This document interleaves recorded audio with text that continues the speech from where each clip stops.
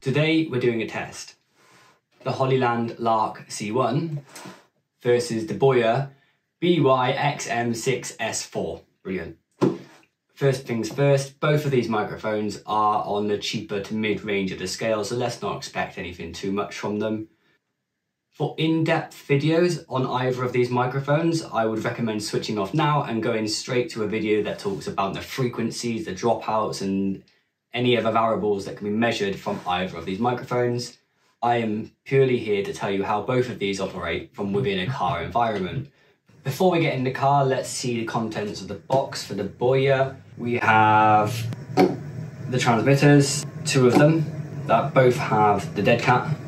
We have two lav microphones that plug directly into the receivers.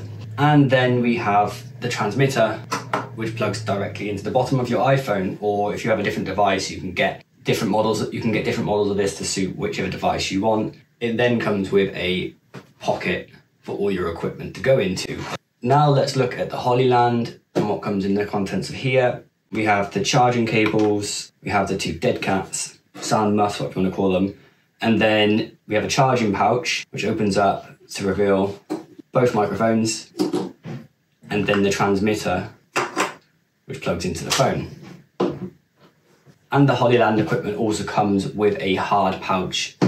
Now we've had a look at what comes with each package, I can tell you the Hollyland cost me £104 from Amazon and the BOYA cost me £161 from Amazon. They are both apt for generic YouTube usage. For me, if I'm talking about my car and I want to be away from the camera, I could use either of these and they both produce the same quality in my opinion.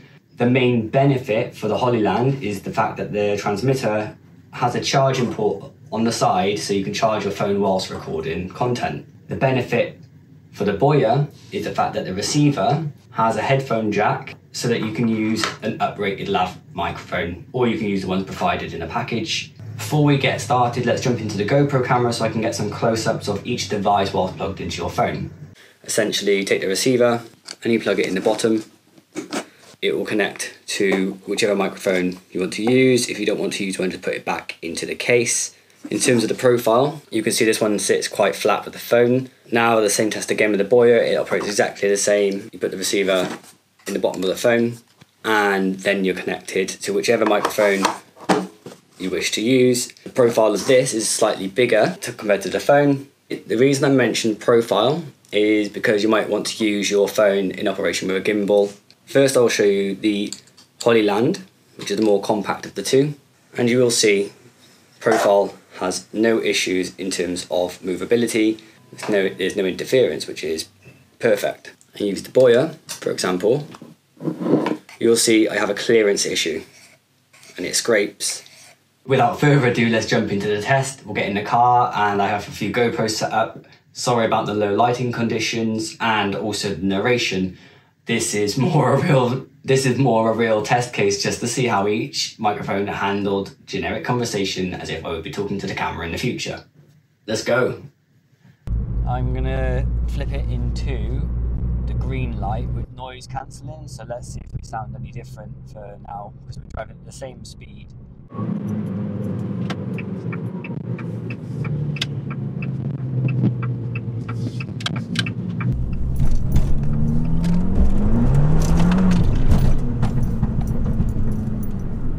Anyway, let's flip this speaker now back onto light. Okay, so I've opened the windows in here a bit now. It's really good, but that doesn't normally then I'll try pressing the brakes.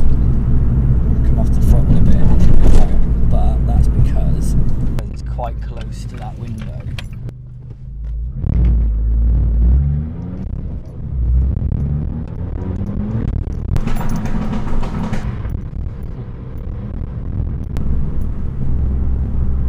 It's still in the blue mode and I'll drive for a minute or two.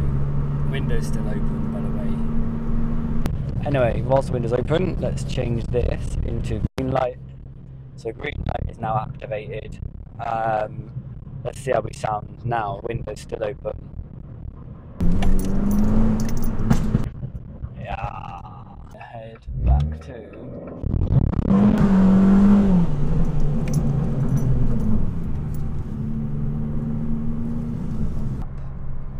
I'm going to open my window, only to there because I've got the camera attached to it.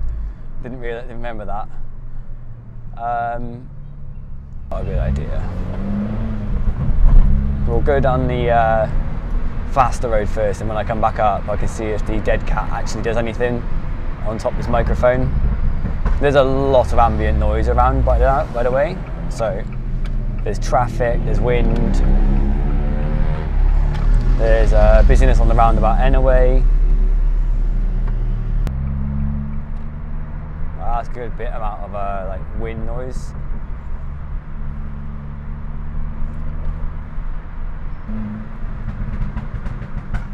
Yeah, there we go. Alright, well whilst I'm waiting, let's take the dead cat off. Pop that in my pocket, see if I sound any different without it. There's quite a bit of wind noise here, so it'll be interesting to see if anything's cutting out or what happens, to be honest. So what I'll do now is shut the windows on both sides, and now we can just test the microphone as it is on its own, just in a car setting as I go to the other side of Romford. Get no dead cat on this, so we can see how it performs. And I'm going to go to that particular road again because that was quite a good test of the capabilities of this microphone. So we'll see how it is when we get there. Then I can put the lapel microphone on and then head back to the house. Okay, as you come around here, there's lots of bumps coming up the road. So I'm going to hit them as well because we know exactly which ones they are. On the dual carriageway, rounded by the bus stops, 1, 2, 3, 4, 5, 6, and then off. And now we're at the top of the roundabout. And we'll see if this causes any distortion like the Hollywood ones, whatever they're called. We'll see if the lapel thing does any different. I don't know, I don't expect it will, because the built-in microphone within the receiver of the BOYA is probably better than the lapel is on its own in a way. Oh, we've got the minivan that's racing. Okay, that's a nice big bump to hit. And then we can hit the other little drain, the manhole covers going up here as well, and we can see if that has any effect on the sounds. If it clips the audio at all, or if it just stays the same as it does, which hopefully is the case, because if this does work in this way, and then I'll be keeping this microphone completely. There's a lot to ask of the small microphone to actually handle all of these noises, so we'll see.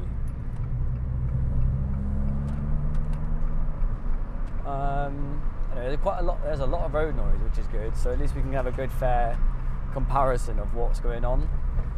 So this is a test between Hollyland and BOYA.